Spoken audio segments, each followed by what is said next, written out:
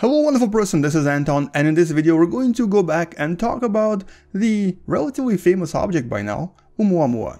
This object was discovered back in 2017, specifically October 2017, and since then it was in the news a few times, specifically this one time when a Harvard scientist suggested that maybe, just maybe, this is actually some sort of a alien interstellar sail.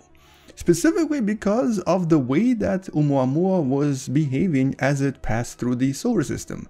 Now today we're going to talk about a very recent analysis coming from several really prominent scientists that suggest, well, pretty much the opposite, that Oumuamua is in fact a very natural object, not an alien sail, and they give really good reasons for why it's basically just a rock coming from space. So let's talk about this. You can find the paper in the description below, and welcome to What the Math.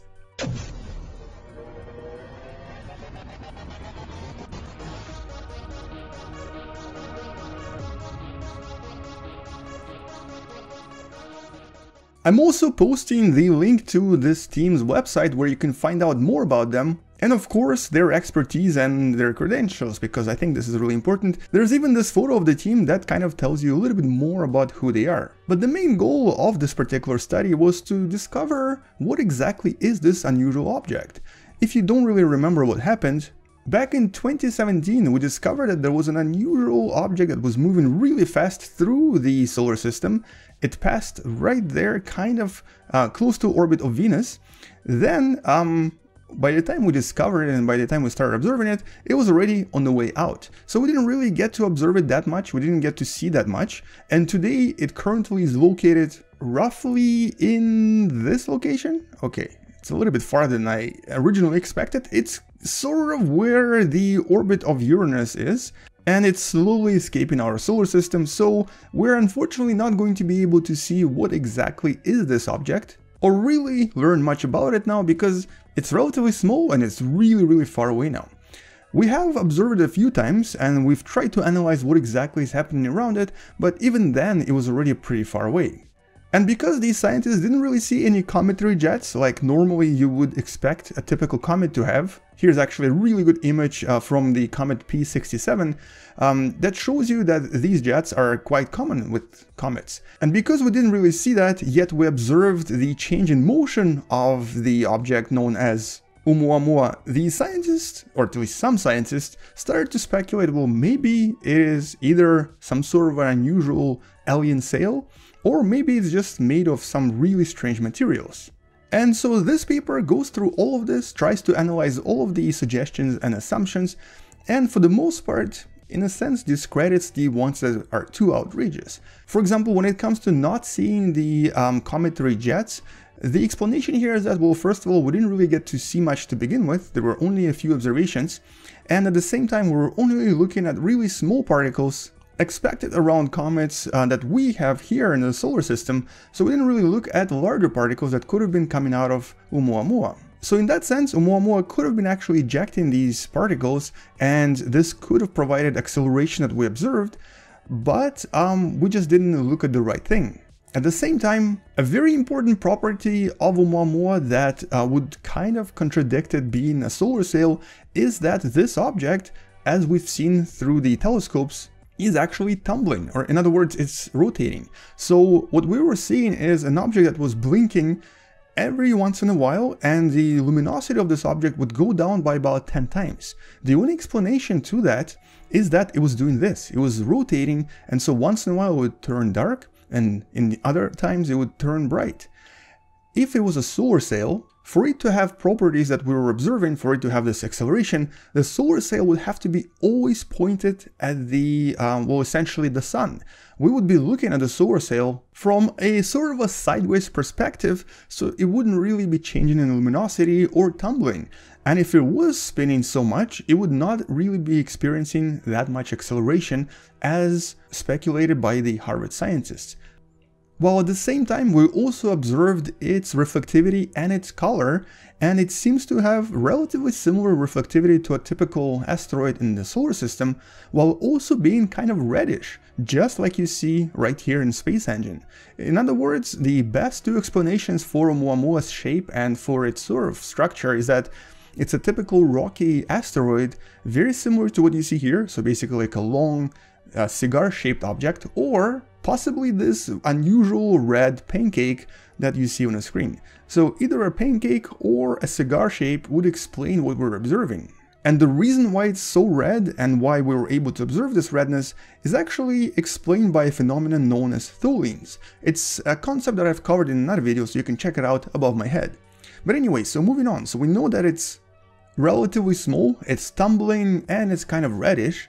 So what about that unusual acceleration that we're detecting? Well, that's also explained in the paper, and actually pretty well, because they ran simulations and they discovered that if you were to take an object like Oumuamua and pass it relatively close to the sun, like you see right here, it would most likely lose approximately 10% of its mass that would be released and provide this acceleration that we observed and give us almost exactly the same values as we were observing in real life.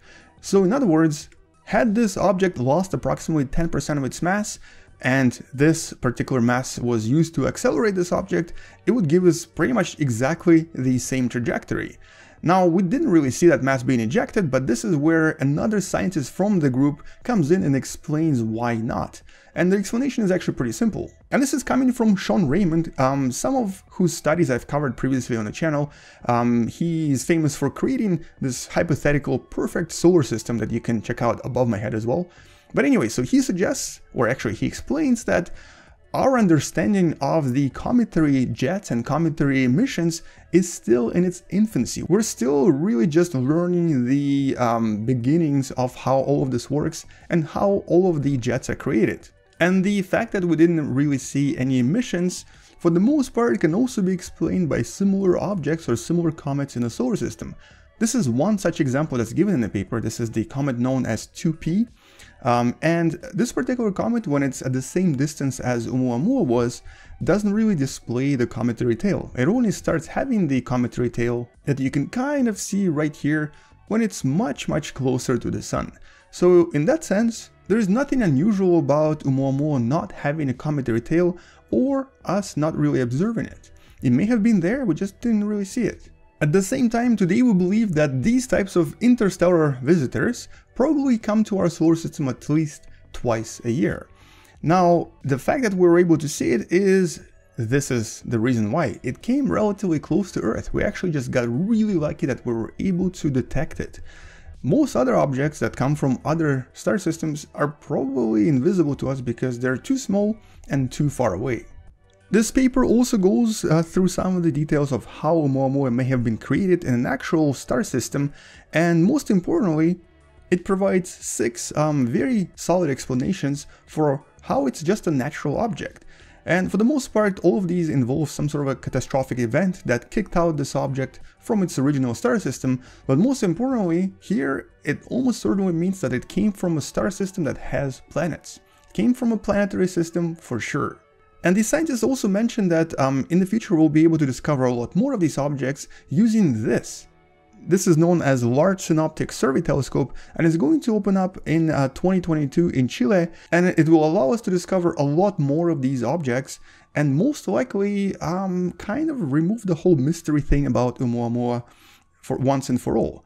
But here's the thing though, because this is a scientific paper, it also questions itself a little bit, and here the scientists suggest that okay, so in the next few years, if we discover 10 to maybe 20 of these objects, and only Oumuamua stands out as this unusual weird one, then we definitely have to do follow-up and look at it again and see what was it so special about this object that doesn't seem to occur in the other interstellar objects we've discovered.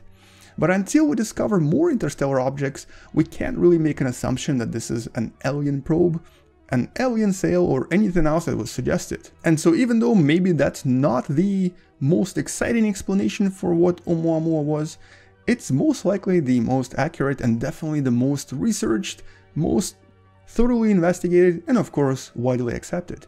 It's actually a really good paper to read if you do like that kind of thing, so I'm posting it in the description below. Well, anyway, on this note, that is the end of this update of Oumuamua, probably for a while, until we discover a new interstellar object that is going to explain this a little bit more. Until then though, please subscribe if you still haven't, share this video with someone who enjoys learning about space and sciences and wants to learn more about the universe in general, and maybe even support this channel on Patreon because it does help me a lot. I'll see you guys tomorrow, come back tomorrow, space out, and as always, bye bye.